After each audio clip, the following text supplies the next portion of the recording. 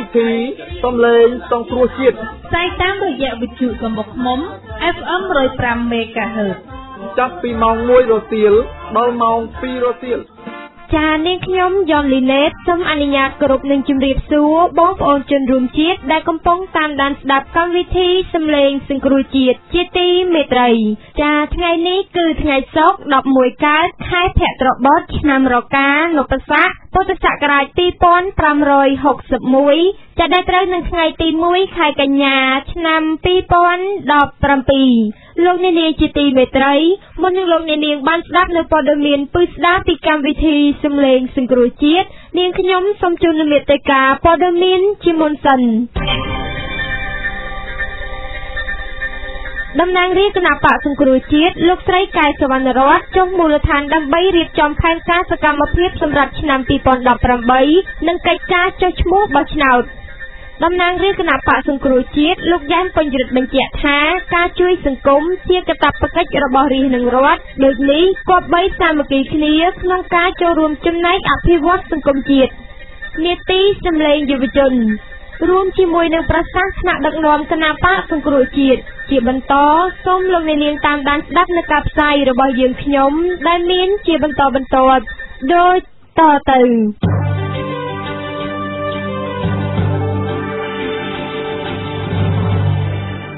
តំណាងរាជគណៈបកសង្គ្រោះជាតិលោកស្រីកែវសវណ្ណរតន៍ចុះមូលដ្ឋានដើម្បីរៀបចំផែនការសកម្មភាពសម្រាប់ឆ្នាំ2018និងកិច្ចការចុះឈ្មោះបោះឆ្នោតសូមស្ដាប់សេចក្តីរាយការណ៍ពីលោកច័ន្ទរតនាតំណាងរាជគណៈបកសង្គ្រោះជាតិលោកស្រីកែវសវណ្ណរតន៍ចុះជួបថ្នាក់ដឹកនាំគណៈបកនៅមូលដ្ឋានក្នុងស្រុកប្រាសាទសម្បូរខេត្តកំពង់ធំដើម្បីរៀបចំផែនការសកម្មភាពសម្រាប់ឆ្នាំ2018និងផ្សព្វផ្សាយព័ត៌មានអំពីកិច្ចការងារចុះឈ្មោះបោះឆ្នោតដល់ប្រជាពលរដ្ឋដែលមិនទាន់បានចុះឈ្មោះដើម្បីឲ្យពួកគាត់បានទៅចុះឈ្មោះបោះឆ្នោតបញ្ជីថ្មីគ្រប់គ្នាគឺចាប់ពីដើមខែកញ្ញាដល់ថ្ងៃទី9វិច្ឆិកាឆ្នាំ2017លោកស្រីកែវសវណ្ណរតន៍តំណាងរាជគណៈបកសង្គ្រោះជាតិបានលើកឡើងថាគណៈបកសង្គ្រោះជាតិត្រូវតែយកចិត្តទុកដាក់លើកិច្ចការនៅមូលដ្ឋានឲ្យបានខ្លាំងក្លាដើម្បីធានាថាគណៈបកសង្គ្រោះជាតិមានភាពរឹងមាំគ្រប់ផ្នែកនិងមានប្រជាប្រិយភាពកើនឡើងក្នុងដំណើរការបោះឆ្នោតឆ្នាំ2018ខាងមុខនេះពាក់ព័ន្ធទៅនឹងការចុះឈ្មោះបោះឆ្នោតនេះដែរលោកប្រធានកម្មសុខាប្រធានគណៈបកសង្គ្រោះជាតិនៅដើមសប្តាហ៍នេះក៏បានអំពាវនាវឲ្យប្រជាពលរដ្ឋទៅចុះឈ្មោះបោះឆ្នោតឲ្យបានគ្រប់គ្នាដើម្បីមានសិទ្ធិចូលរួមបោះឆ្នោតជារើសមេដឹកនាំដែលខ្លួនពេញចិត្តនៅឆ្នាំ2018ខាងមុខផងដែរខ្ញុំក៏យកឱកាសនេះដែរសូមអំពាវនាវដល់ភាគីពាក់ព័ន្ធទាំងអស់សូមមេត្តាសម្រួលធ្វើយ៉ាងណាឲ្យប្រជាពលរដ្ឋខ្មែរដែលអញ្ជើញទៅចុះឈ្មោះបោះឆ្នោតឲ្យអាចគាត់ចុះឈ្មោះបោះឆ្នោតបានដោយងាយស្រួលជាមួយគ្នានេះដែរខ្ញុំក៏សូមបញ្ជាក់ជូនថាគណៈបកសង្គ្រោះជាតិផ្ដោតសារៈសំខាន់ណាស់លើការបោះឆ្នោតពីព្រោះមានតែការបោះឆ្នោតនេះហើយដែលប្រជាពលរដ្ឋខ្មែរអាចកំណត់ជោគវាសនាអនាគតរបស់ប្រទេសជាតិនិងរបស់ខ្លួនឯងបានខ្ញុំក៏សូមឲ្យបងប្អូនជនរួមជាតិមេត្តាកុំបណ្ដោយទុកឲ្យអ្នកដទៃសម្រាប់ជោគវាសនារបស់ប្រទេសយើងរបស់ខ្លួនយើងជំនួសយើងឲ្យសោះសូមនិមន្តនិងអញ្ជើញទៅចុះឈ្មោះបោះឆ្នោតឲ្យបានគ្រប់គ្នាទន្ទឹមគ្នានោះបើទោះបីមានឧបសគ្គកើតឡើងមកលើគណៈបកសង្គ្រោះជាតិយ៉ាងណាក្តីគេសង្កេតឃើញថាថ្នាក់ដឹកនាំគណៈបកសង្គ្រោះជាតិគ្រប់លំដាប់ថ្នាក់កំពុងតែចុះបំពេញការងារនៅមូលដ្ឋានយ៉ាងសកម្មជាពិសេសថ្នាក់ដឹកនាំគណៈបកសង្គ្រោះជាតិមិនដែលប្រងើយកន្តើយចំពោះបញ្ហារបស់ប្រជាពលរដ្ឋនោះទេពលគឺតែងតែចុះជួបប្រជាពលរដ្ឋជានិច្ចគួរជម្រាបជូនផងដែរថាបច្ចុប្បន្ននេះឋានៈដឹកនាំគណៈបក្សសង្គ្រោះជាតិនៅតែបន្តអនុវត្តយុទ្ធសាស្ត្រនយោបាយនិងថ្លែងសារនយោបាយរបស់គណៈបក្សសង្គ្រោះជាតិទៅកាន់ប្រជាពលរដ្ឋនៅមូលដ្ឋានកាន់តែសកម្មដើម្បីឲ្យពួកគាត់បានយល់ពីគោលជំហរនយោបាយរបស់គណៈបក្សសង្គ្រោះជាតិកាន់តែច្បាស់និងនៅពេលដែលគណៈបក្សសង្គ្រោះជាតិឈ្នះការបោះឆ្នោតហើយឈានទៅដឹកនាំប្រទេសឆ្ពោះទៅរកការផ្លាស់ប្ដូរជាវិជ្ជមាននៅពេលខាងមុខ លោកអ្នកនាងជាទីមេត្រីអ្នកនាំពាក្យគណៈបកសង្គ្រោះជាតិនិងជាអ្នកតំណាងរាស្ត្រមណ្ឌលព្រៃវែងលោកយ៉ែមពញ្ញរិទ្ធបញ្ជាក់ថាការជួយសង្គមជាកាតព្វកិច្ចរបស់រាស្ត្រនិងរដ្ឋសង្គមរួមមានមនុស្សសត្វរុក្ខជាតិដូច្នេះការជឿជាក់ប្រកបដោយភាពប្រាកដនិយមដែលបញ្ជាក់ថាការថែរក្សាបរិស្ថានព្រៃឈើទន្លេបឹងបួរនិងការអភិរក្សសត្វព្រៃវាជាកាតព្វកិច្ចរបស់មនុស្សដែលជាសមាជិកនៃសង្គមនោះបង្ហោះសារលើបណ្ដាញសង្គម Facebook លោកយ៉ែមពញ្ញរិទ្ធបានលើកឡើងថាការជួយសង្គមដើម្បីឲ្យមានស្ថិរភាពសន្តិភាពអភិវឌ្ឍហើយរស់នៅដោយសុខដុមរមនាសុភមង្គលទាំងផ្លូវកាយទាំងផ្លូវចិត្តគឺនៅពេលដែលមានសង្គមយុត្តិធម៌និងសង្គមគុណធម៌ហើយអ្នកដឹកនាំគឺជាអ្នកជួយសង្គមជួយដោះស្រាយបញ្ហាសង្គមតាមគោលការណ៍អភិបាលកិច្ចល្អសន្តិវិធីនិងអហិង្សាលោកយ៉ែមពញ្ញរិទ្ធសង្កត់ធ្ងន់ថាការចូលរួមរបស់ប្រជាពលរដ្ឋទាំងចាស់ទាំងក្មេងទាំងស្រីទាំងប្រុសទាំងថវិកាទាំងពេលវេលាទាំងកម្លាំងកាយទាំងកម្លាំងចិត្តពិតជាអស្ចារ្យដែលរួមគ្នាក្នុងមូលដ្ឋានភូមិឃុំរហូតដល់ថ្នាក់ជាតិលោកយ៉ែមពញ្ញរិទ្ធតំណាងរាស្ត្រគណៈបកសង្គ្រោះជាតិក៏បានស្នើដល់ប្រជាពលរដ្ឋខ្មែរគ្រប់ស្រទាប់វណ្ណៈគប្បីសាមគ្គីគ្នាក្នុងការចូលរួមចំណែកអភិវឌ្ឍសេដ្ឋកិច្ចសង្គមជាតិតាមរយៈសមត្ថភាពនិងធនធានដែលខ្លួនមានទៅប្រទេសកម្ពុជានិងសង្គមកម្ពុជាជាពិសេសកូនខ្មែរជំនាន់ក្រោយអាចទទួលបាននូវសុខសន្តិភាពនិងភាពរីកចម្រើនរុងរឿងព័ត៌មានប្រចាំថ្ងៃដែលលោកអ្នកនាងបានតាមដានស្ដាប់អមញ្ញនេះចប់តែប៉ុណ្ណេះ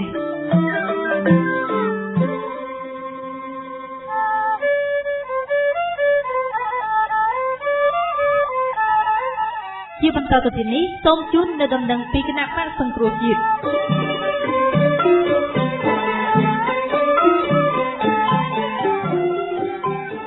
សេចក្តីថ្លែងការណ៍គណៈបកសង្គ្រោះជាតិមានការព្រួយបារម្ភយ៉ាងខ្លាំងចំពោះស្ថានភាពនយោបាយនាពេលថ្មីៗនេះដែលនឹងធ្វើឲ្យប៉ះពាល់ដល់ដំណើរការនៃការបោះឆ្នោតជាតិឆ្នាំ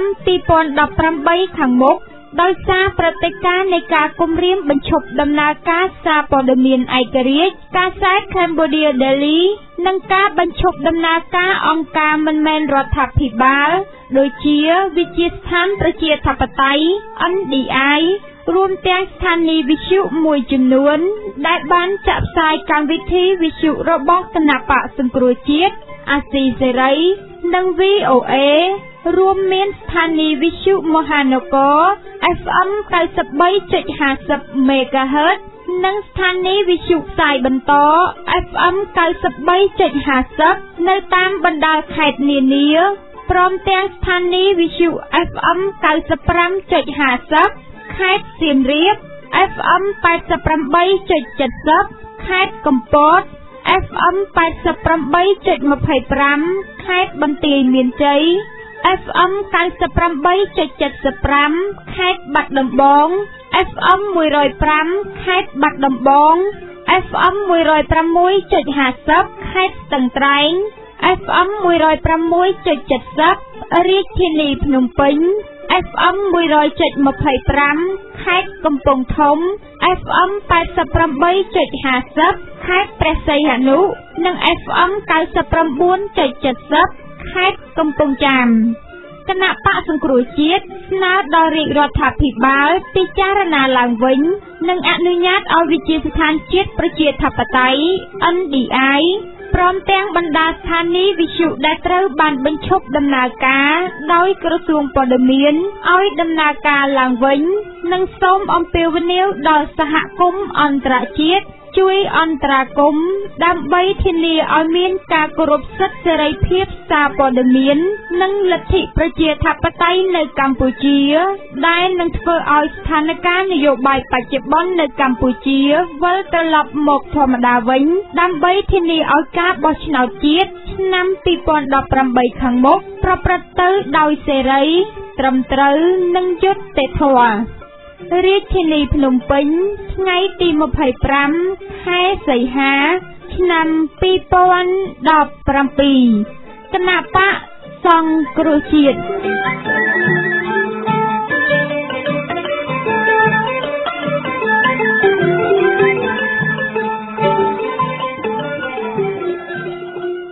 ក្នុងនាមគណៈបកសង្គ្រោះជាតិក្នុងនាមខ្លួនខ្ញុំផ្ទាល់ខ្ញុំសូមបញ្ជាក់សារជាថ្មីម្ដងទៀតជូនសាធារណជនជ្រាបថា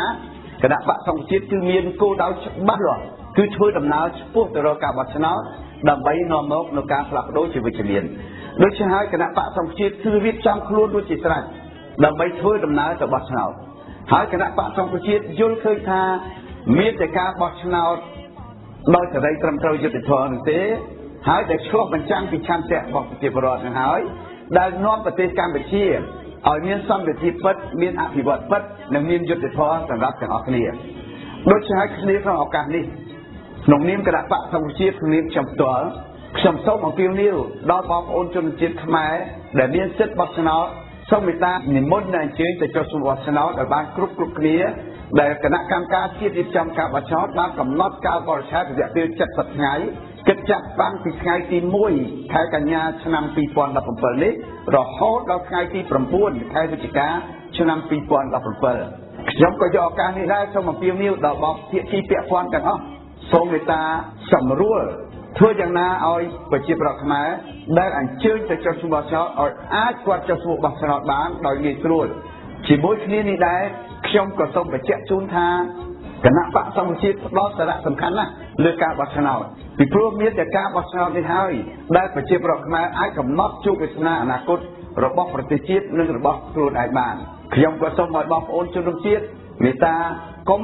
បណ្ដោយទុកឲ្យអ្នកដទៃសម្រាប់ជោគវាសនារបស់ប្រទេសយើងរបស់ខ្លួនយើងចំនួនយើងឲ្យសោះសូមនិមន្តនិងអញ្ជើញទៅចុះឈ្មោះបោះឆ្នោតឲ្យបានគ្រប់គ្នាឲ្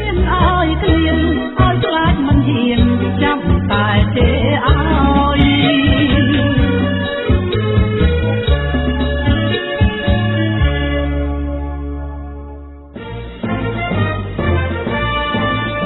នីតិសម្លេងយុវជន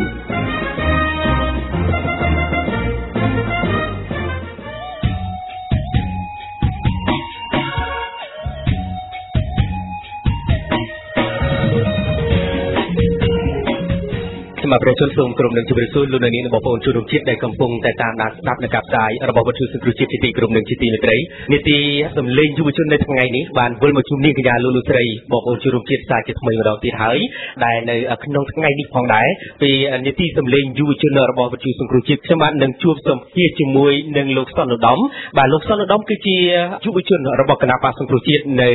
ខណ្ឌទូកោករាជធានីភ្នំពេញបាទដែលបច្ចុប្បន្ននេះលោកឧត្តមបានក្លាយទៅជាសមាជិកក្រុមប្រឹក្សាបាទសង្កាត់ទឹកឡោ3ខណ្ឌទូកោករាជធានីភ្នំពេញដូចគ្នាផងដែរយើងចង់ដឹងថាតើលោកឧត្តមចាប់តាំងពីលោកបានក្លាយទៅជាសមាជិកក្រុមប្រឹក្សាសង្កាត់ទឹកឡោ3ខណ្ឌទូកោករាជធានីភ្នំពេញការងារអ្វីខ្លះដែលលោកត្រូវទទួលបន្ទុកក្នុងការជួយទៅដល់បងប្អូនប្រជាពលរដ្ឋនៅក្នុងមូលដ្ឋានដើម្បីឲ្យសង្កាត់ទឹកឡោទី3ខណ្ឌទូកោករាជធានីភ្នំពេញរបស់យើងមានការអភិវឌ្ឍស្របតាមគោលការណ៍គោលដៅរបស់គណៈបកសង្គ្រោះជាតិដែលបានដាក់ចេញអរលោកនាងបងប្អូនជួបរួមជាតិជាទីគ្រប់និងជាទីមេត្រីយើងខ្ញុំក៏សូមជម្រាបជូនអស់លោកអ្នកឲ្យបានជ្រាបផងដែរថាយុវជនគឺជាអង្គកងដ៏សំខាន់សម្រាប់សង្គមនិងនយោបាយព្រោះចលកររបស់យុវជននឹងនាំឲ្យមានការផ្លាស់ប្ដូរជាវិជ្ជមានជាក្តីសង្ឃឹមសម្រាប់ពលរដ្ឋនិងជាតិរបស់យើងទូទៅរួមជាមួយនឹងការអភិវឌ្ឍពិតនៅក្នុងសង្គមផងដែរយុវជនរបស់គណៈបកសង្គ្រោះជាតិបាទជាច្រើនរូបនាពេលបច្ចុប្បន្នត្រូវបានคล้ายខ្លួនអភិវឌ្ឍខ្លួនបាទពីយុវជននៅតាមសង្កាត់យុវជននៅតាមខណ្ឌយុវជននៅតាមបណ្ដាឃុំនិងរាជធានីឥឡូវនេះពួកគាត់បានវិវត្តខ្លួនคล้ายទៅជាយុវជនដ៏ឆ្នើមយុវជនជាថ្នាក់ដឹកនាំនៅថ្នាក់ជាតិយុវជនជាថ្នាក់ដឹកនាំនៅថ្នាក់មូលដ្ឋានដើម្បីបម្រើប្រជាពលរដ្ឋប្រកបទៅតាមគោលនយោបាយរបស់គណៈបកសង្គ្រោះជាតិដែលបានដាក់ចេញដោយគណៈបកសង្គ្រោះជាតិមានគោលជំហរនិងគោលការណ៍ច្បាស់លាស់ក្នុងការតម្កល់ផលប្រយោជន៍របស់ជាតិនិងប្រជាពលរដ្ឋជាធំនោះអស់លោកអ្នកដែលកំពុងតែតាមដានស្ដាប់នៅការផ្សាយរបស់វិទ្យុសង្គ្រោះជាតិនៅក្នុងនីតិសម្លេងយុវជនជាទីគ្រប់និងជាទីមេត្រីវត្តមានរបស់ខ្ញុំបាទជាមួយនឹងលោកសុនឧត្តមបាទគឺស្ថិតនៅជាមួយគ្នាតែម្ដងខ្ញុំសូមជម្រាបសួរលោកសុនឧត្តមបាទ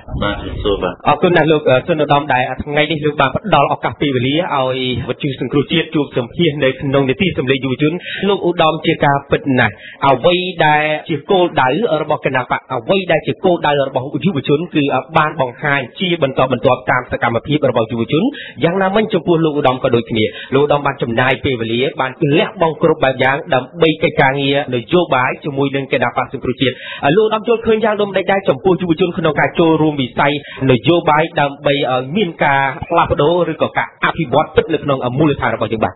សូមជម្រាបសួរដល់លោកដែលជាអ្នកសម្របសម្រួលក្នុងកម្មវិធីនេះហើយសូមជម្រាបសួរដល់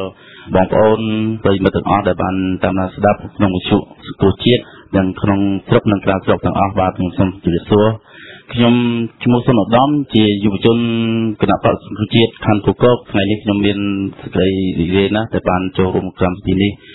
ចំពោះខ្ញុំជាយុវជនក្នុងការចូលរួមក្នុងឆាកនយោបាយដែលបានវិវត្តមកដល់ថ្ងៃនេះខ្ញុំបានក្លាយជាសមាជិកក្រុមប្រឹក្សានៅក្នុងសង្កាត់ទឹកឡកទី3ខណ្ឌកករាជធានីភ្នំពេញនេះការវិវត្តរបស់យុវជននិងការតស៊ូប្រឹងប្រែងរបស់យុវជនគឺមានន័យសម្រាប់យុវជនខ្លាំងណាស់ហើយយុវជនក៏ជាកម្លាំងស្នូលមួយដ៏មុតស្រួចនិងក្លាហាននិងមានភាពរឹងមាំហើយក៏ដូចជាការតស៊ូរបស់គាត់នឹងទទួលបានភាពជោគជ័យនិងអ្វីដែលជាឆន្ទៈរបស់យុវជនយើងដែលត្រូវការដែលខំតស៊ូគឺមានភាពជោគជ័យបានល្អប្រសើរហើយនឹងបន្តដំណើរនឹងការតស៊ូនេះរហូតទៅមានការផ្លាស់ប្ដូរដល់ឆ្នាំ2018តទៅមុខទៀតបាទអរគុណណាស់ចំពោះលោកឧត្តមដែលបានបង្ហាញអំពីអ្វីទៅជាទស្សនៈក្នុងការចូលរួមនៅក្នុងឆាកនយោបាយបាទដោយអ្វីដែលជាការបោះស្រាយរបស់លោកឧត្តមហើយលោកឧត្តមរហូតមកទល់នឹងពេលនេះការឈានជើងចូលក្នុងវិស័យនយោបាយលោកឧត្តមគិតថាវាមានផលលំបាកទេចំពោះលោកឧត្តមឬក៏យុវជនផ្សេងទៀតក្នុងចលករក្នុងចលនាដែលធ្វើយ៉ាងណាដើម្បីឲ្យមានការផ្លាស់ប្ដូរជីវិតជំនាញដោយអ្វីដែលលោកឧត្តមបានលើកឡើងមិញគឺគោលដៅរបស់យើងការផ្លាស់ប្ដូរដល់ពិតប្រាកដនៅឆ្នាំ2018បាទអ្វីដែលជាការលំបាករបស់យុវជនយើងកន្លងមកគឺវាមានឧបសគ្គនិងការលំបាកខ្លះដែរក៏ប៉ុន្តែគាត់ថានៅតែយុវជនយើងនៅមានភាពក្លាហាននិងប្រឹងប្រែងតស៊ូដើម្បីមានការផ្លាស់ប្ដូរជីវិតជំនាញនៅឆ្នាំ2018ខាងមុខនេះទៀតយើងត្រូវតែតស៊ូខំប្រឹងប្រែងទាំងអស់គ្នាដើម្បីផលប្រយោជន៍ជាតិយើងរួមទាំងអស់គ្នាបាទក្នុងនាមលោកឧត្តមផ្ទាល់លោកឧត្តមមើលឃើញយ៉ាងដូចម្តេចដែរចំពោះបទនយោបាយនៅក្នុងសង្គមរបស់យើងនាពេលបច្ចុប្បន្នទើបជំរុញនិងដោះឬក៏ដុតនៅគំនិតក៏ដូចជាឆន្ទៈស្មារតីយុវជនចង់ឲ្យមានការផ្លាស់ប្ដូរនោះបាទក្នុងស្ថានភាពនយោបាយបច្ចុប្បន្ននេះយើងមើលឃើញថាខាងគណៈបកប្រឆាំងយើងគឺមានឧបសគ្គច្រើនក៏ប៉ុន្តែទោះបីជាយ៉ាងណាក៏ដោយក៏យុវជនយើងមិនរៀថយដែរនៅតែមានកម្លាំងមោះមុតនិងក្លាហានតស៊ូប្រឹងប្រែងទាំងអស់គ្នាជារៀងរហូតលុះត្រាតែទទួលបាននូវភាពជោគជ័យជាវិជ្ជមានលោកឧត្តមភាពក្លាហាននិងឆន្ទៈមោះមុតដោយអ្វីដែលលោកឧត្តមបានបង្ហាញនឹងថាតើយើងនឹងជំរុញចលករនឹងយ៉ាងដូចម្តេចឧទាហរណ៍ថាឥឡូវឧត្តមមួយគឺថាវាគឺជាចលករមួយសម្រាប់ឧត្តមប៉ុន្តែយុវជនដទៃទៀតយើងមិនទាន់ដឹងថាតើពួកគាត់នឹងមានឆន្ទៈដូចយើងទេហើយយើងមានគម្រោងឬក៏សកម្មភាពយ៉ាងណាក្នុងការចងក្រងបណ្ដាញចលនានៃចលករយុវជនដើម្បីធ្វើការងារតាក់ទងទៅនឹងសង្គមនិងនយោបាយអ្វីដែលជាការដៅរបស់យើងគឺការផ្លាស់ប្ដូរដល់ពិតប្រាកដនោះបាទបាទសម្រាប់ខ្ញុំផ្ទាល់គឺខ្ញុំ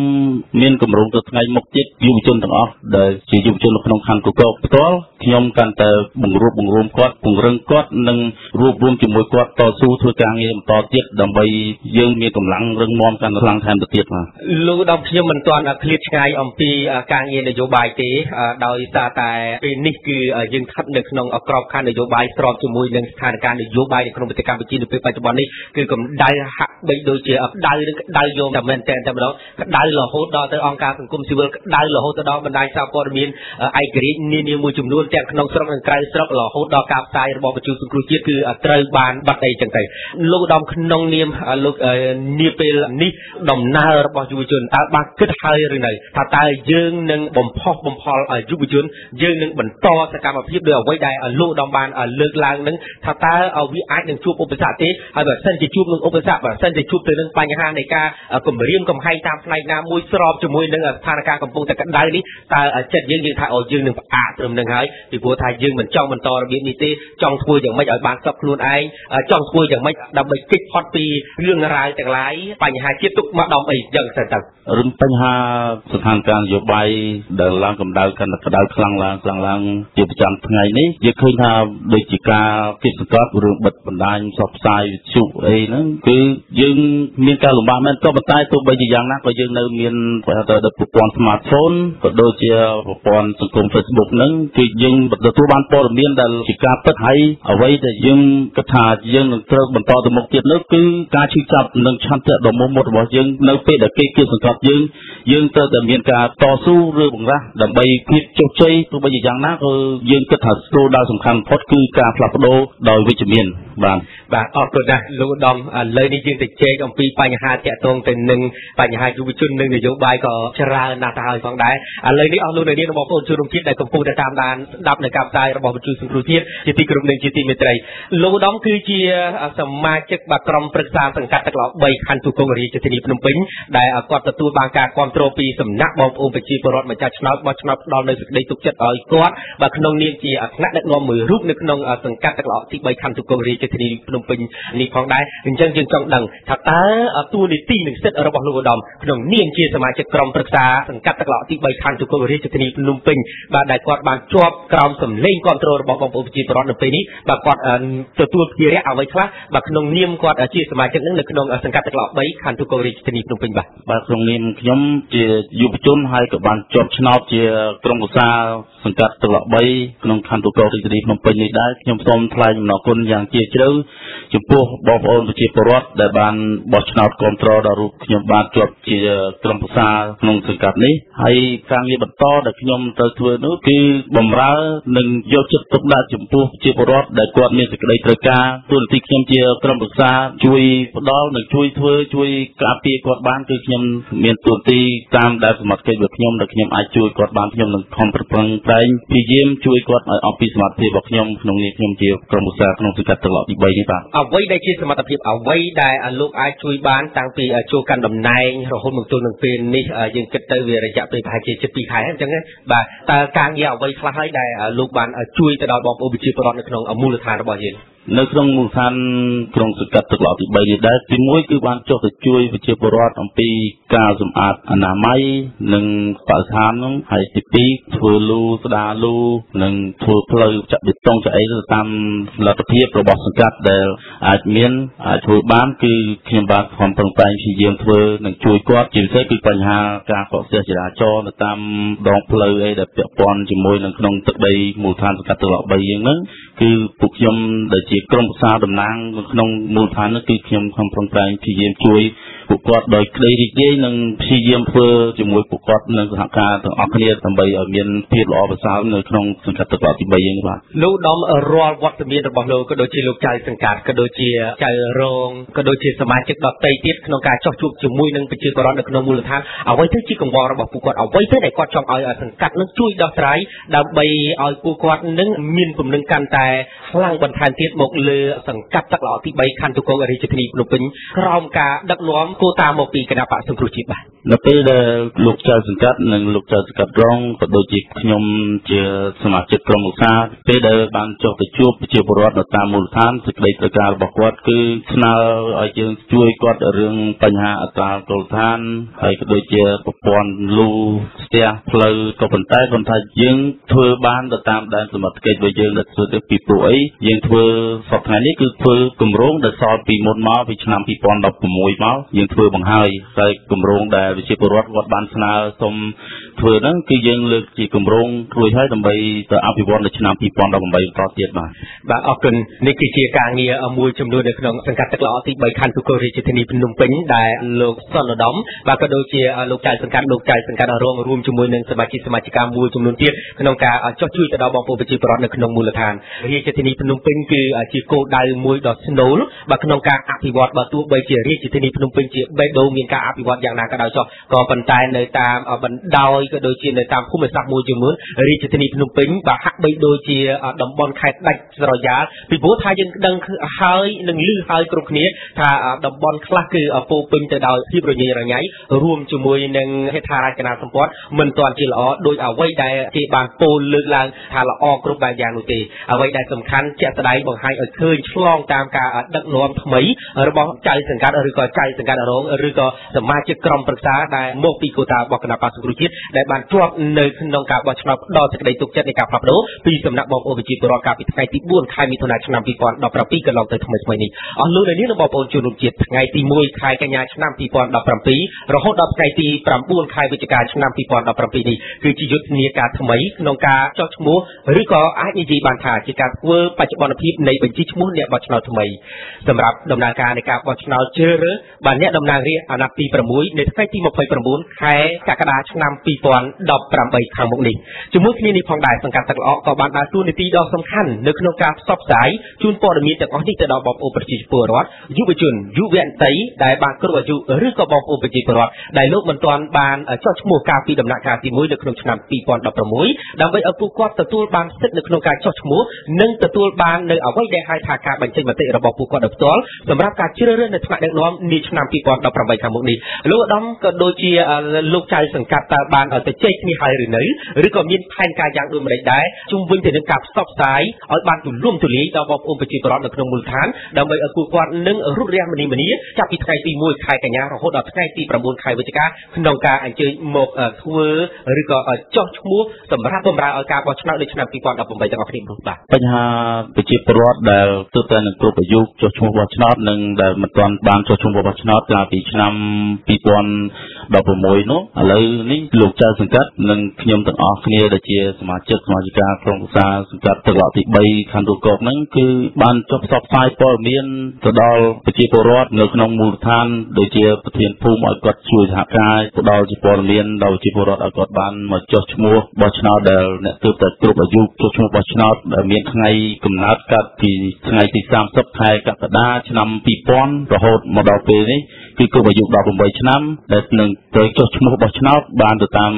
គោលការណ៍របស់កជបដែលគេកំណត់មកហើយនឹងបងប្អូនដែលគាត់គ្រប់អាយុហើយពីមុនក៏អត់ទាន់បានចុះឈ្មោះបោះឆ្នោតឬមួយក៏នេះយ៉ាងណាយើងក៏បានផ្ដល់ព័ត៌មាននិងអំពាវនាវទៅដល់ពួកគាត់ឲ្យគាត់បានយល់បានដឹងហើយនឹងមកចូលរួមចុះឈ្មោះបោះឆ្នោតឲ្យបានរួសរាន់ឲ្យបានទាន់ពេលវេលាឥឡូវនេះថ្ងៃទី31ហើយស្អែកថ្ងៃទី1គឺយើងចាប់ផ្ដើមយុទ្ធនាការចុះឈ្មោះបោះឆ្នោតប្រចាំឆ្នាំ2017ហ្នឹងហើយបាទអរគុណណាស់ចំពោះលោកសុនឧត្តមដែលបានបង្ហាញអំពីផែនការដ៏ជាក់លាក់របស់សង្កាត់ទឹកល្អទី3ខណ្ឌទូកូរាជធានីភ្នំពេញក្នុងការធ្វើយ៉ាងដូចម្តេចអំពីវិនិយោគក៏ដូចជាឲ្យបងប្អូនប្រជាពលរដ្ឋយុវជនយុវតីរបស់យើងដែលមិនទាន់បានចុះឈ្មោះអញ្ជើញមកចុះឈ្មោះបោះឆ្នោតទាំងអស់គ្នាសម្រាប់ការបម្រើឲ្យការបោះឆ្នោតនៅឆ្នាំ2018ថ្ងៃទី29ខែកក្កដាអស់លោកអ្នកនាងនិងបងប្អូនជនរួមជាតិជាទីគោរពនិងជាទីមេត្រីដែលកំពុងតែតាមដានស្ដាប់នៅការផ្សាយរបស់វិទ្យុសង្គ្រោះជាតិជាទីគោរពនិងជាទីរាប់អាននៅពេលវេលានេះដោយសារតែឱកាសរបស់យើងបានមកដល់ទីបញ្ចប់ហើយខ្ញុំសូមថ្លែងអំណរគុណដ៏ជ្រាលជ្រៅចំពោះលោកសុនឧត្តមដែលជាយុវជនរបស់គណៈបក្សសង្គ្រោះជាតិនៅខណ្ឌទូកូរាជធានីភ្នំពេញនិងជាសមាជិកក្រុមប្រឹក្សាសង្កាត់ទឹកឡោទី3ខណ្ឌទូកូរាជធានីភ្នំពេញដែលបានផ្ដល់ឱកាសពេលវេលាឲ្យវិទ្យុសង្គ្រោះជាតិបានជួបសម្ភាសនៅថ្ងៃនេះទាក់ទងទៅនឹងយុវជននឹងការចូលរួមនយោបាយក៏ដូចជាយុវជននៅក្នុងកិច្ចការងារថ្នាក់មូលដ្ឋានឃុំសង្កាត់ផងដែរខ្ញុំសូមអរគុណនិងសូមជម្រាបលាលោកឧត្តមត្រឹមតែប៉ុណ្ណេះបាទអរគុណច្រើនជាចុងក្រោយនេះខ្ញុំសូមថ្លែងអំណរគុណទៅដល់ប្រិយមិត្តដែលបានតាមដានស្ដាប់នៅវិទ្យុសង្គ្រោះជាតិយើងហើយជាពិសេសគឺខ្ញុំសូមអំពាវនាវម្ដងទៀតទៅដល់បងប្អូនប្រជាពលរដ្ឋនិងបងប្អូនដែលគាត់ទើបតែគ្រប់អាយុនិងមិនទាន់បានចុះឈ្មោះបោះឆ្នោតកាលពីឆ្នាំ2016នោះបាទសូមគោរពអញ្ជើញបងប្អូនទាំងអស់មកចូលរួមចុះឈ្មោះបោះឆ្នោតនៅតាមឃុំសង្កាត់ដែលយើងរស់នៅឲ្យបានគ្រប់គ្នាដើម្បីយើងមានបញ្ជីឈ្មោះបោះឆ្នោតនៅឆ្នាំ2018សម្រាប់ឆ្នាំ2018ដើម្បីសម្រាប់ជោគវាសនាអនាគតប្រទេសជាតិយើងនិងជ្រើសរើសថ្នាក់ដឹកនាំរបស់យើងដែលយើងពេញចិត្តដែលយើងគិតថាគាត់ជាអ្នកមានសមត្ថភាពដឹកនាំប្រទេសរបស់យើងហើយជាចុងក្រោយគឺខ្ញុំសូមអំពាវនាវទៅដល់យុវជនផងដែរបាទសូមយុវជនទាំងអស់នាំគ្នាក្រោកឈរឡើងដើម្បីចូលរួមក្នុងឆាកនយោបាយជួយសង្គមជាតិយើងឲ្យមានការផ្លាស់ប្ដូរដោយវិជ្ជមានទៅតាមគោលការណ៍លទ្ធិប្រជាធិបតេយ្យពិតប្រាកដនៅក្នុងប្រទេសកម្ពុជារបស់យើងនេះបាទសូមអរគុណច្រើនបាទសូមជម្រាបលាបាទអរគុណណាស់លោកសិនឧត្តមដែលបានធ្វើការផ្ដាំផ្ញើក៏ដូចជាអំពីវិនិយោគដល់បងប្អូនប្រជាពលរដ្ឋរួមទាំងយុវជនផងដែរអញ្ជើញទៅចុះឈ្មោះបោះឆ្នោតឲ្យបានគ្រប់គ្នាអស់លោកអ្នកនាងនិងបងប្អូនជនរួមជាតិដែលកំពុងតែតាមដានស្ដាប់នៅការផ្សាយរបស់វិទ្យុសង្គ្រោះជាតិជាទីគោរពនិងជាទីមេត្រីជ្រាបយកនៅក្នុងឱកាសពេលវេលានេះយើងខ្ញុំសូមជម្រាបជូនថាប្រសិនបើអស់លោកអ្នកនាងនិងបងប្អូនជនរួមជាតិ ខកខានតាមដានស្ដាប់នៅកាប់ផ្សាយរបស់យើងនៅរៀងរាល់ថ្ងៃចាប់ពីវេលាម៉ោង 1 រហូតដល់ម៉ោង 2 រសៀលនៅលើរលកធាតុអាកាសនៃវិទ្យុសម្បុកឃុំ FM 105 លោកនាងបងប្អូនជួនរួមជាតិក៏អាចចូលទៅបើកស្ដាប់ការផ្សាយរបស់យើងបានជាថ្មីម្ដងទៀតសូមឈ្មោះយុសមនមកពីឃុំភូមិធំអាយដាមហូវ៉ាន់បានលើកឡើងក្នុងប្រធានបទថ្ងៃនេះគឺវិមជ្ឈការថ្នាក់ក្រោមជាតិអំណាចយើងបានហើយមិនមែនអត់ទេបានតែវាអត់ពេញនៅក្នុងដៃទេអំណាចសពថ្ងៃខ្ញុំជាជំទប់នោះអំណាចខ្ញុំអត់បានពេញដៃទេបានមែនតែមិនពេញដៃទេដោយសារអំណាចត្រឹមជំទប់ហើយក្នុងមួយឃុំបាន2កៅអីចឹងអំណាចនោះវាអត់ពេញទេបាទគេឃុំខ្ញុំមាន9អាសនៈគេដល់7យើងបានតែ2ចឹងបើយើងមានវត្តមានច្រើននៅក្នុងសាលាឃុំអាហ្នឹងគេអត់ហ៊ានម្លងទេតែបើយើងអវត្តមានអាហ្នឹងគេអាចមានសិទ្ធិរើសអ្នកផ្សេងមកដាក់ឲ្យអាហ្នឹងស្វ័យប្រវត្តិមកអវិមជ្ឈការមូលដ្ឋានយ៉ាងម៉េចទៅខ្ញុំសិក្សាពីអាយដាមហើយនឹងតាំងពីដើមមកគណៈបកសង្គ្រោះជាតិយើងតែងតែអប់រំឲ្យរឿងវិមជ្ឈការនេះមិនមែនអត់ទេដឹងប្រមាណសាយទេចុះខ្ញុំបាទសូមខ្ញុំនិយាយទៅវប្បធម៌ខ្ញុំការចេះដឹងរៀនថ្នាក់ទី7ក្នុងសម័យសាធារណរដ្ឋខ្មែរអត់ទាន់បានប្រឡងទេគ្រូចូលធ្វើទាហានអស់ឆ្នាំ73ចឹងខ្ញុំមកពេលនេះដោយសារខ្ញុំចូលចិត្តទៅខាងនយោបាយតិចទៅចូលទៅក្នុងព្រៃទៅបន្តិចចេញមកក្នុងស្រុកមកអាហ្នឹងខ្ញុំចូលចិត្តទៅខាងចឹងចុះខ្ញុំបាទសូមនិយាយពីរឿងវិមជ្ឈការតែយើងបានធ្វើជាមួយគេតើយើងខ្ញុំបានធ្វើខ្លះយើងបានឃើញទង្វើរបស់គេដូចលោកមិនលើកខាងអាងស្រាយ7សេចក្តីជូនដំណឹងថារបស់ឯក្រសួងធនធានទឹកថាអាងហ្នឹងមិនត្រូវប៉ះពាល់ទេត្រូវទុកសម្រាប់បម្រើសេចក្តីទៅការប្រជាពលរដ្ឋជាទូទៅប្រមាណឃុំណាស្រាប់តែឥឡូវគេវាស់វែងដីធ្លីចែកអីណាសពគ្រប់ចឹងទៅតើយើងទៅធ្វើដូចគេទៀតឬយ៉ាងម៉េចយើងត្រូវធ្វើដូចគេទៀតឬយ៉ាងម៉េចនៅពេលដែលយើងខ្លាយទៅជានាយករដ្ឋមន្ត្រី2018នេះឧទាហរណ៍ចឹងចុះយើងទៅធ្វើដូចគេឬម៉េចសំណើខ្ញុំសូមថាកុំធ្វើដូចគេអញ្ចឹងអាងទឹកប្រយោជន៍សាធារណៈរបស់ប្រជាពលរដ្ឋត្រូវទុកឲ្យគាត់ត្រូវកែមកវិញអត់ឲ្យមានទេត្រូវទុកឲ្យគាត់វិញព្រោះអាងហ្នឹងមើលទៅអាងប្រវត្តិសាស្ត្រទៀតមិនក៏ថាប្រវត្តិសាស្ត្រខ្មែរក្រហមគេបានបញ្ជាពលរដ្ឋឲ្យទៅធ្វើអាងហ្នឹងស្លាប់មិនតិចទេអញ្ចឹងអាងហ្នឹងកុំត្រូវលុបចោលអត់ឲ្យបែងចែកកម្មសិទ្ធិអីទាំងអស់នៅពេលដែលយើងជាប់ឆ្នោតត្រូវដាក់ថាអាងហ្នឹងអ្នកណាធ្វើនៅសម័យណាដាក់ឲ្យគេទៅទុកឲ្យគេទៅកុំលុបដានប្រវត្តិសាស្ត្រចោលទុកជាអនុស្សាវរីយ៍ពួកយើងឆ្លងកាត់ការស្លាប់វិនាសអត់បាយប្រត់ប្រាស់បងប្អូនចឹងអាហ្នឹងទុកឲ្យគេមកកដប់ហ្នឹងទៅបើយល់ល្អទៀតសរសេរយហោទុកនឹងទៀតអាហ្នឹងគោលការណ៍ក្នុងកម្រិតរបស់ខ្ញុំហើយបញ្ហាមួយទៀតអំណាចនៅតាមឃុំសង្កាត់ខ្ញុំនៅក្នុងឃុំខ្ញុំដឹងហើយដឹងថាម៉េចខ្លួនខ្ញុំនឹងធ្វើវាមិនបានត្រូវទាំងអស់ទេមានខុសហើយមិនមែនត្រូវទាំងអស់ព្រោះយើងកម្រិតយល់ដឹងក៏នៅតិចបទពិសោធន៍ការងារជាក់ស្ដែងលើឯកសារទាំងអស់និយាយទៅឃុំខ្ញុំលើកក្នុងកម្រិតខ្ញុំថាមេឃុំ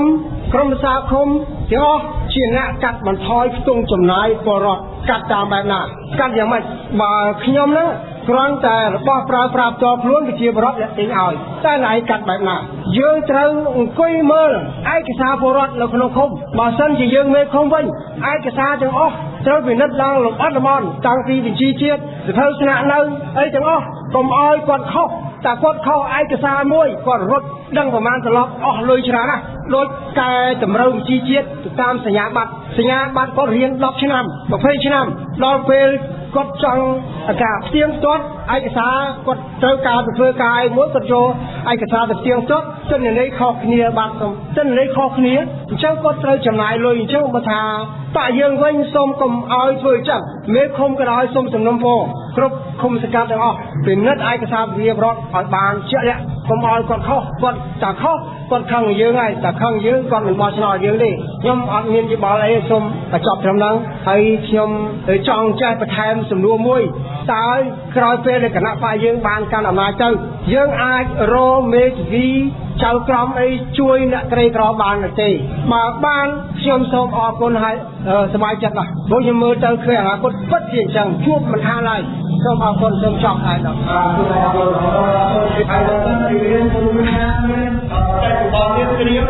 ើយលើកឡើងជាសញ្ញាពីអង្គការក្នុងជារូបភាពខ្ញុំបាទឈ្មោះមកជា មកពីឃុំកគីធំស្រុកគៀនស្វាយខេត្តកណ្ដាលខ្ញុំសូមគោរពដំតំណាងរាស្ត្រទាំងអស់និងសូមគោរពដល់សកម្មជនទាំងអស់គណៈបកសង្គ្រោះជាតិដែលមានវត្តមាននៅទីនេះខ្ញុំសូមលើកអំពីច្បាប់វិមជ្ឈការរបស់រដ្ឋាភិបាលកាន់អំណាចរាល់ថ្ងៃនេះខ្ញុំបានរៀនចេះច្រើនបាទក៏ប៉ុន្តែអត់បានយកមកប្រើនៅតែក្នុងក្រដាស់នៅឡើយទេបាទឥឡូវទីហោដូចជាលុយថវិកាដែលទម្លាក់ពីថ្នាក់ជាតិមកវាមានពីរមួយលុយរដ្ឋបាលមួយលុយអភិវឌ្ឍលុយរដ្ឋបាលវាមានឧទាហរណ៍ថា200លានឧទាហរណ៍លេងឯងខ្ញុំអត់ចាំទេហើយកាត់ដាក់ខែមេភូមិមេឃុំក្រុមប្រសាឃុំអស់ហើយមានសល់លុយរដ្ឋបាលហ្នឹងហើយលុយរដ្ឋបាលហ្នឹងទៅនៅណាផងហ្នឹងបាទវាអត់មានតម្លាភាពទេក្នុងការចាយវាខ្ញុំគាត់តែជ្រាបជូនមកហ្នឹងហើយលុយមួយទៀតគេហៅថាលុយចំណូលមិនមែនតាមអំពើប៉ុនដូចជាលុយសញ្ញេស្អីផ្សេងប្រចាំថ្ងៃហ្នឹងនៅណាប៉ណ្ណេះខ្ញុំមិននិយាយច្រើននិយាយតែបញ្យល់តែប៉ុណ្្នឹងទេប៉ុន្តែខ្ញុំជឿជាក់ថាប្រសូតចេញពីគណៈបកសង្គ្រោះជាតិមេឃុំសង្គ្រោះជាតិនឹងធ្វើឲ្យបានទៅតាមច្បាប់បែបប្រជាធិបតេយ្យបាទហើយខ្ញុំសូមដាក់ជូនសំណួរមួយគឺថាប្រជាពលរដ្ឋយើងខ្ញុំទាំងអស់នៅក្នុងឃុំកគីធំខ្ញុំបានតែងតែនិយាយប្រាប់ខ្ញុំជារឿយថាគាត់អត់ពេញចិត្តទេមេភូមិសពថ្ងៃមេភូមិគេហៅមេភូមិចែកច្បាប់ដោយគណៈបកកាន់អំណាចគេចែកច្បាប់ដោយគេការពារតែអំណាចគេទេគាត់សុំឲ្យ5អាណត្តិដោយក្រុមប្រសាឃុំបោះឆ្នោតដោយប្រជាពលរដ្ឋបាទគាត់សុំអញ្ចឹងព្រោះមេភូមិសពថ្ងៃគេថាមេភូមិមួយជីវិតតែតាមខ្ញុំគិតទៅចង់ឯងធ្វើខុសមិនក៏ដល់អំបានមកជីវិតដែរហ្នឹងអញ្ចឹងក៏សុំបោះឆ្នោតដោយប្រជាពលរដ្ឋមានអាណត្តិ5ឆ្នាំដោយក្រុមប្រសាឃុំដែរបាទក៏សពអញ្ចឹងបាទអត់ឲ្យបោះឆ្នោតដោយក្រុមប្រសាឃុំទេមេភូមិរាល់ថ្ងៃបោះឆ្នោតដោយក្រុមប្រសាឃុំគាត់អត់ចង់បានអញ្ចឹងទេគាត់ចង់បានបោះឆ្នោតដោយខ្លួនគាត់ជ្រើសរើសខ្លួនគាត់តែម្ដងគាត់ពេញចិត្តអញ្ចឹងសូមឲ្យអាដាមមេតាសូមធ្វើយ៉ាងណាដល់គណៈបកសង្គ្រោះជាតិឈ្នះឆ្នោតខ្លាយខ្លួនទៅជាថ្នាក់ដឹកនាំដល់ប្រទេសជាតិគឺសូមឲ្យប្រជាពលរដ្ឋសូមកែតំណែងឃុំខ្ញុំនេះខ្ញុំអត់និយាយឃុំផ្សេងនេះឃុំខ្ញុំសូមឲ្យកែអញ្ចឹងបាទសូមអរគុណទុកជាមុនបាទសូមអរគុណដល់អង្គសុខជាតិដែលបានលើកជាសំណួរចឹងបាទជាធំខ្ញុំជាស្មោះស្ដាងមនិតខ្ញុំឡើងមកនេះពាក់ព័ន្ធពីរឿងបញ្ហាវិមជ្ឈការនិងសហវិមជ្ឈការហើយខ្ញុំនិយាយខ្លីនិយាយពីបញ្ហាទួលនីតិនិងភារកិច្ចចៅសង្កាត់រងជំទប់ទី1និងចៅជំទប់ទី2និងចៅសង្កាត់រងទី2ទួលនីតិនិងភារកិច្ចមានដូចឯកឧត្តមគាត់មានប្រសាសន៍ហើយក៏ប៉ុន្តែក្នុងនោះយើងត្រូវដឹងថាច្បាប់នេះចែងឲ្យយើងថាជំទប់ទី1ជំទប់ទី2ទទួលជួយមេឃុំចៅសង្កាត់ចុះបើគេអត់ឲ្យយើងជួយភារកិច្ចគេឲ្យយើងប្រជារបស់ឆ្នោតឲ្យយើងប៉ុន្តែអំណាចដែលយើងត្រូវធ្វើនោះទទួលជួយចុះបើគេអត់ឲ្យជួយយើងមានសិទ្ធិណាចុះហត្ថលេខានេះហើយជាវិមជ្ឈការคล้ายអញ្ចឹងខ្ញុំសូមគាត់ជម្រាបប៉ុណ្ណឹងបញ្ហាទី1បញ្ហាទី2ពាក់ព័ន្ធនឹងរឿងបញ្ហាចង់ឲ្យឃុំសង្កាត់យើងមានការអភិវឌ្ឍគឺយើងចង់ឲ្យរដ្ឋាភិបាលនឹងធ្វើទៅតាមច្បាប់គឺទេពីបញ្ហាប្រមូលពន្ធមិនមែនតែធ្វើពន្ធនៅពេលនោះឃុំសង្កាត់មានកញ្ចប់ថវិកាធ្វើការអភិវឌ្ឍដោយខ្លួនឯងគឺដោយស្វ័យយ័តបាទទៅតាមប្រព័ន្ធប្រជាធិបតេយ្យបាទប្រព័ន្ធប្រជាធិបតេយ្យគឺឃុំសង្កាត់គេធ្វើការអភិវឌ្ឍនៅក្នុងមូលដ្ឋានក៏ប៉ុន្តែយើងរដ្ឋាភិបាលថាយើងនឹកសោយក្មេងខ្ចីធ្វើអីក៏អត់បានដែរបើឲ្យប្រមូលពន្ធពុកតពលអត់បានទេធ្វើអត់កើតប៉ុន្តែអត់ទាន់ឲ្យផងថាឲ្យមើលបាទកុំស្មានតែខ្លួនឯងចាស់នឹងហើយចេះប្រហែលក្មេងឥឡូវអត់បានទេកុំយល់ទៅលាយ Facebook លឿនមិនចឹងដេករយរដ្ឋមន្ត្រីលេងគាត់លេង Facebook ដែរបាទអរគុណសូមអរយោបល់បាទខ្ញុំបាទឈ្មោះសុទ្ធធីវ័ននៅឃុំល្អិតស្រុកគៀនស្វាយមុនមកខ្ញុំសូមគោរពអ្នកដែលបានចូលរួមនៅទីនេះទាំងអស់ខ្ញុំសូមមានមតិមួយចំនួនខ្ញុំចង់សួរអាដាមពីបញ្ហាថាវិមជ្ឈការឃុំសង្កាត់សួរថាតើចុងឆ្នាំដែលថវិកាដែលយើងចាយឃុំសង្កាត់ចាយតើឲ្យឃុំសង្កាត់អាចធ្វើសវនកម្មថវិកាចំណាយបានអត់ព្រោះកន្លងមកគឺឃុំទូទាំងប្រទេសតាមខ្ញុំយល់ដូចមិនដែលគេបានធ្វើសវនកម្មថវិកាទេពេលមេឃុំចាយនិងស្មានចាយគឺក្រុមប្រឹក្សាឃុំមិនដែលដឹងថាតើចាយអស់ប្រមាណអីប្រមាណគឺស្រេចទៅលើគេសល់ប្រមាណគ្រប់ខាងយើងខ្ញុំក៏មិនដែលដឹងហើយសួរគេក៏មិនដែលឆ្លើយដែរដូច្នេះខ្ញុំសូមមតិតែប៉ុណ្្នឹងសូមអរគុណ បាទអរគុណច្រើនចឹងយឺរដល់អូនរកពីអាដាមអូនយ៉ាងរត់ដើម្បីឡើងដោយខ្ញុំជម្រាបខាងដើមថាយើងចង់បានយោបល់ដែលពាក់ព័ន្ធទៅនឹងគោលនយោបាយវិមជ្ឈការរបស់យើងតែយើងចង់ឲ្យភូមិឃុំយើងប្រែក្លាយទៅរបៀបម៉េចហើយក្នុងនេះយើងមានសំណួរនិងមានយោបល់មួយចំនួនហើយមួយចំនួនបានឆ្លើយហើយនៅប្រមាណសំណួរនេះពាក់ព័ន្ធនឹងខ្ញុំចាប់អារម្មណ៍ពាក់ព័ន្ធនឹងលុយរដ្ឋបាលលុយរដ្ឋបាលលុយអភិវឌ្ឍហើយនឹងលុយចំណូលដែលបានពីការងារនៅក្នុងឃុំហ្នឹងតើយកទៅណាយើងមានគម្រោងអញ្ចឹងហើយបើយើងចង់បានយោបល់ថាតើឲ្យពួកយើងបញ្ចូលអាចចំណូលនឹងរបៀបម៉េចចំណាយរបៀបម៉េចហើយលុយនឹងត្រូវបែងចែក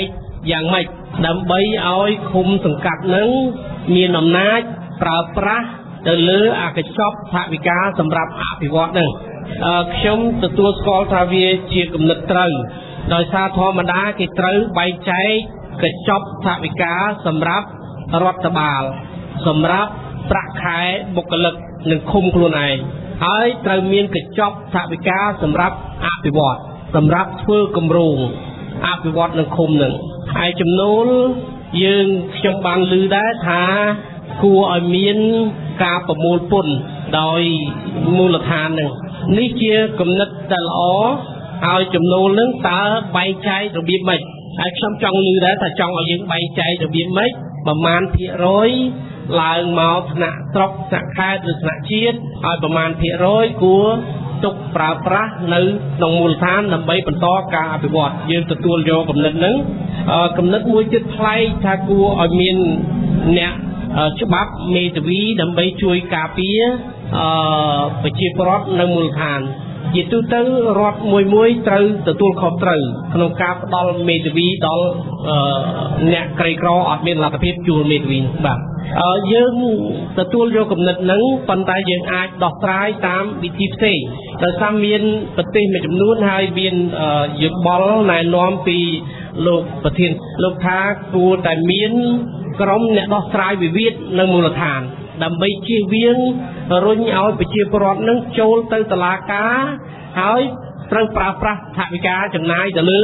តុលាការនឹងច្រើនរឿងខ្លះរឿងតិចតួចប៉ុន្តែប្រទេសមួយចំនួនគេអត់ទេគេមានគេហៅ counselor ជាអ្នកផ្ដល់យោបល់នៅឃុំនឹងហ្មងជំនាញខាងនឹងតែហ្មងជំនាញខាងផ្ដល់យោបល់ហ្មងប្រាប់យើងថាបើធ្វើអញ្ចេះវាលទ្ធផលអញ្ចេះបើអ្នកឯងសម្រាប់អញ្ចេះលទ្ធផលអញ្ចេះហើយគេឲ្យជាយោបល់ថាគួរធ្វើយ៉ាងម៉េចដើម្បីចំណេញបាទទាំងសងខាងហ្នឹងបើសងខាងនឹងឯកភាពគ្នាសម្របសម្រួលបញ្ចប់វិវាទនឹងត្រឹមហ្នឹងទៅបើសងខាងនឹងនៅតែរឹងរូសបន្តទៅទៀតអាហ្នឹងជាសិទ្ធិរបស់គាត់ប៉ុន្តែត្រូវមានអ្នកឲ្យយោបល់គេ counselor នៅក្នុងឃុំនៅមូលដ្ឋានបាទអ្នកឲ្យយោបល់ទៅផ្នែកច្បាប់ទៅបាទមានមួយទៀតថាជាយោបល់ល្អមេភូមិគួរតែត្រូវបានបោះឆ្នោតដោយប្រជាពលរដ្ឋក្នុងភូមិយើងបានគិតដែរថាតើដោះស្រាយតាមរបៀបណាព្រោះយើងបានឮបញ្ហានឹងច្រើនហើយថាការគៀបសង្កត់ការរឹតបន្តឹងសិទ្ធិសេរីភាពមួយចំនួនការតាមដានមួយចំនួនវាកើតមកពីមេភូមិដោយសារសិទ្ធិតែស្គាល់គ្នាមេភូមិមួយស្គាល់អស់ប្រជាពលរដ្ឋក្នុងភូមិនឹងគាត់ដឹងបាទគាត់ដឹងតែយើងធ្វើអីគាត់យើងនិន្នាការទៅកណាគាត់ដឹងទៅដោយសារមេភូមិនឹងគាត់នៅជាមួយយើងជាប់ជាមួយយើងដូច្នេះយើងត្រូវធ្វើយ៉ាងម៉េចដើម្បីឲ្យមេភូមិនឹងទៅជាបុគ្គលសម្រាប់បរារាទូទៅវិញកុំឲ្យទៅជាមេឃុំដែលបង្កើតឡើងដោយបាក់ឬក៏បោះឆ្នោតពីប្រជាពលរដ្ឋផ្ទាល់តែម្ដងប្រកួតប្រជែងក្នុងភូមិប៉ុន្តែមានយោបល់មួយទៀតថាជាយោបល់ខ្ញុំផ្ទាល់ទេមិនមែនជាទស្សនៈរបស់គណៈបកទេនៅប្រទេសជឿនលឿនដើម្បីបើកឲ្យមានឲ្យសិទ្ធិសេរីភាពទូលំទូលាយនៅមូលដ្ឋានគេអត់ដែលប្រើប្រាស់មេភូមិទេគេអត់ដែលមានមេភូមិទេពួកគិតថាបើសិនជាបង្កើតស្ថាប័នភូមិត្រូវការថវិកា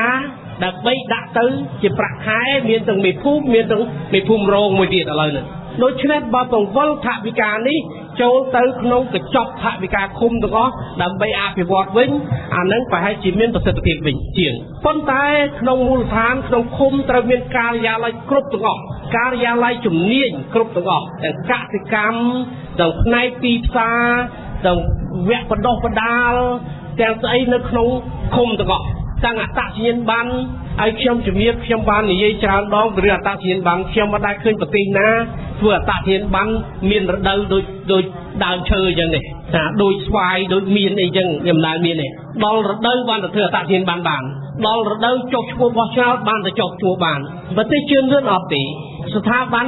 រដ្ឋក្តីអីក្តីហ្នឹងគេត្រៀមគេមិនចាំដល់រដូវទេគឺគេមានជាប្រចាំតែម្ដងនៅមូលដ្ឋាននៅឃុំរបស់យើងត្រូវតែមានការិយាល័យអត្តសញ្ញាណប័ណ្ណមួយត្រៀមចាំប្រជាពលរដ្ឋធ្វើមកថ្ងៃណាក៏ធ្វើបានដែរពីម៉ោង8ដល់ម៉ោង5ល្ងាចពីថ្ងៃច័ន្ទដល់ថ្ងៃសុក្រដូច្នេះអត់ប៉ះពាល់ពេលវេលាប្រជាពលរដ្ឋទេលោកមកមានវ៉ាកងមកបានមួយថ្ងៃពីរថ្ងៃថ្ងៃឈប់សម្រាកអាចទៅធ្វើបានទៅមិនចាំរដូវណាហើយធ្វើឲ្យចុះឈ្មោះបោះឆ្នោតទៅនឹងហើយព្រោះនឹងមានរងថ្ងៃអត់មានពិបាករដូវដូចស្វាយអញ្ចឹងទេខ្ញុំមិនដែលឃើញបាទចឹងហើយបានមូលដ្ឋានយើងមួយចំនួនអត់ដំណើរការទេជាក់ស្ដែងខ្ញុំទៅកន្លែងខ្លះចងគោអាចនៅមុខឃុំហ្នឹងឯងបាទចងគោពេញមុខឯឃុំបាទតែស្មៅអត់កាត់ផងដូច្នេះអានឹងជាបញ្ហាហើយខ្ញុំឃើញអានឹងចាំយើងយកទៅចែកគ្នាទៀតរឿងស្ថាប័នភូមិហ្នឹងបាទយើងចង់ធ្វើម៉េចឲ្យអំណាចទៅដល់មូលដ្ឋានឲ្យសេចក្តីសម្រេចចិត្តទៅដល់មូលដ្ឋានហើយបង្កើនសិទ្ធិសេរីភាពរបស់ប្រជាពលរដ្ឋក្នុងការរស់នៅកុំឲ្យមានការគៀបសង្កត់បន្តទៅទៀតអានឹងជាគោលដៅឃើញមួយទៀតថាអានេះខ្ញុំគិតថាតាក់ទងនឹងរចនាសម្ព័ន្ធរដ្ឋបាលមូលដ្ឋានឲ្យជាគំនិតល្អជាសំណួរមិញថាតើជំទប់ទី1ហើយជំទប់ទី2នឹងធ្វើអីបើតាមក្របខ័ណ្ឌថាជាជំនួយការរបស់មេឃុំចាំជួយមេឃុំនឹងទទួលបន្ទុកអីប៉ុន្តែពេលមេឃុំមកតាមនឹងធ្វើអីអញ្ចឹងទៅពេលមេឃុំមកនៅលោកជំទប់ទី1ទី2អត់ដឹងធ្វើអីទៅផ្ទះដែរទៅខ្ញុំដឹងធ្វើអីដល់ពេលនាំគ្នាទៅផ្ទះទុកឲ្យឃុំនឹងស្ងាត់មានតគួយកបីអាចដាក់ទៅអាហ្នឹងហើយដែលជាបញ្ហាដូច្នេះយើងនឹងពិនិត្យទៅលើរចនាសម្ព័ន្ធមូលដ្ឋាននឹងបន្តទៀតបាទយើងមានគំរូនៅប្រទេសអាមេរិកនៅបារាំងនៅអូស្ត្រាលីនៅអង់គ្លេសរចនាសម្ព័ន្ធមូលដ្ឋានគេមានរបៀបគ្រប់គ្រងខុសពីយើងបន្តិចវាមាន3-4ប្រភេទហើយគេធ្វើទៅមានប្រសិទ្ធភាពណាស់គេធ្វើយ៉ាងម៉េចឲ្យមានតម្លាភាពគេមានប្រព័ន្ធគេដើម្បីធ្វើឲ្យមានតម្លាភាពឲ្យមានកណន័យភាពត្រឹមត្រូវការទទួលខុសត្រូវត្រឹមត្រូវហើយបញ្ហាហ្នឹងបើយើងរៀបចំប្រព័ន្ធនឹងត្រូវកាត់បន្ថយអំពើពុករលួយគោលនយោបាយវិមជ្ឈការនេះអាចជួយច្រើនណាស់ដល់ការកាត់បន្ថយអំពើពុករលួយហ្នឹងព្រោះយើងរៀបចំប្រព័ន្ធថ្នាក់ក្រោមបាទខ្ញុំឃើញមួយទៀតដែលគំនិតល្អតែឃុំអាចប្រមូលពន្ធខ្ញុំបានជំរាបខាងដើមមិញណាគំនិតល្អណាស់នៅប្រទេសមួយចំនួនគេផ្ដល់អំណាចដល់មូលដ្ឋានដើម្បីតាក់ទាញវិនិយោគទុនចូលទៅក្នុងមូលដ្ឋានខ្លួនឯងប៉ុន្តែមានកម្រិតតើមានវិនិយោគទុនកម្រិតណាដែលឃុំខ្លួនឯងនឹងអាចធ្វើបានពួកខ្ញុំជឿថាក្រុមហ៊ុនមួយចំនួនអាចជ្រើសរើសទីតាំងដែលល្អហើយឃុំខ្លះមានទីតាំងដែលអាចជាតម្រូវការរបស់ក្រុមហ៊ុនចឹងក្រុមហ៊ុនត្រូវសម្លឹងទៅឃុំហ្នឹងហើយបើឃុំហ្នឹងមានធនធានល្អមានរចនាហេដ្ឋារចនាសម្ព័ន្ធដែលល្អមានប្រជាពលរដ្ឋដែលមានកម្រិតយល់ដឹងច្រើនក្រុមហ៊ុនហ្នឹងទៅហើយដូច្នេះមូលដ្ឋានខ្លួនឯងឃុំខ្លួនឯងអាចមានសិទ្ធិសម្រេចទទួលយកក្រុមហ៊ុនហ្នឹងកាលណាមូលដ្ឋានទទួលសិទ្ធិសម្រេចទទួលយកក្រុមហ៊ុនអ្នកវិនិយោគទុនដល់មូលដ្ឋានជាការបង្កើតការងារដល់មូលដ្ឋានបង្កើតការងារឲ្យកូនចៅយើងនៅក្នុងមូលដ្ឋានបានហើយកម្រិតនៃសេចក្តីសម្រេចថាតើយកពន្ធរបៀបម៉េចអានឹងយើងយកទៅពិចារណាតើប្រមាណភាគរយទម្លាក់ទៅឃុំប្រមាណភាគរយអាចទៅដល់ថ្នាក់ជាតិអញ្ចឹងណានឹងខ្ញុំសូមឆ្លើយទៅសំណួរប៉ុន្តែជាគំនិតល្អខ្ញុំបានកត់ទុកក្នុងហ្នឹងហើយយើងក៏មានគម្រោងពិនិត្យហើយយើងពិភាក្សាជាមួយអ្នកជំនាញនៅក្នុងគណៈកម្មការក្នុងបករបស់យើងហើយថវិកានេះខ្ញុំបានជំរាបហើយថាសកម្មភាពដែលធ្វើទាំងអស់ត្រូវតែមានតម្លាភាពនិងកណន័យភាពយើងរៀបចំឲ្យទៅជាប្រព័ន្ធបាទសូមអរគុណ ចាំបន្ថែមទៀតហើយសូមយោបល់បន្ថែមទៀតដើម្បីយើងយកទៅចម្រាញ់យកទៅពិភាក្សាគ្នាពេលយើងបានគោលនយោបាយនេះយើងនឹងដាក់ជូនទៅមតិសាធារណៈវិញតើអាចកែកន្លែងណាទៀតអាចឆ្នៃកន្លែងណាទៀតដើម្បីឲ្យមានប្រសិទ្ធភាពព្រោះជាការសង្ស័យកន្លែងខ្លះបើធ្វើគោលនយោបាយហើយឆ្លើយនឹងសំណួរគេសួរអត់បានទេអានឹងមានន័យថាគោលនយោបាយនឹងអត់តែlogic ទេអត់ត្រឹមត្រូវទេព្រោះគាត់តែឆ្លើយនឹងសំណួរឆ្លើយអត់កើតផងតម្រាំយកទៅអភិវឌ្ឍមិនកើតសូម្បីតែគោលនយោបាយខ្លះធ្វើហើយឆ្លើយនឹងសំណួរកើតហើយនៅអភិវឌ្ឍអនុវត្តអត់កើតផងដោយច្បាប់បច្ចុប្បន្នមានអ្នកលើកឡើងថាគោលនយោបាយមានប៉ុន្តែការអនុវត្តសូម្បីតែបានទៅតាមអាគោលនយោបាយនឹងអត់បានផងអានឹងជាបញ្ហាអញ្ចឹងមិនយើងខំធ្វើម៉េចរុញឲ្យទៅដល់មតិសាធារណៈលោកឆ្កឹះឆ្កៀលកែច្នៃធ្វើម៉េចឲ្យគោលនយោបាយនេះទទួលយកបានទាំងអស់គ្នាហើយគិតថាអាចអនុវត្តទៅកើតសូមលោកអ្នកនាងនិងប្រិយមិត្តអ្នកស្ដាប់ជាទីមេត្រីសំឡេងសង្គ្រោះជាតិដែលលោកអ្នកនាងទើបតែបានតាមដានស្ដាប់នៅវេលានេះចប់តែប៉ុណ្ណេះសំឡេងសង្គ្រោះជាតិសូមអំពាវនាវដល់បងប្អូនប្រជាពលរដ្ឋគ្រប់មជ្ឈដ្ឋានគាំទ្រគណៈបកសង្គ្រោះជាតិឲ្យបានច្រើនកកដើម្បីអនាគតរបស់យើងកូនចៅយើងនិងប្រទេសជាតិរបស់យើងកម្មវិធីសំឡេងសង្គ្រោះជាតិរងចាំទទួលនៅការបញ្ចេញមតិនិងការលើកឡើងជុំវិញបញ្ហាទាំងឡាយរបស់បងប្អូនសូមអញ្ជើញទូរស័ព្ទមកកាន់លេខ092 69 79 41សំឡេងសង្គ្រោះជាតិផ្ដល់ព័ត៌មានដើម្បីការផ្លាស់ប្ដូរសូមជម្រាបលា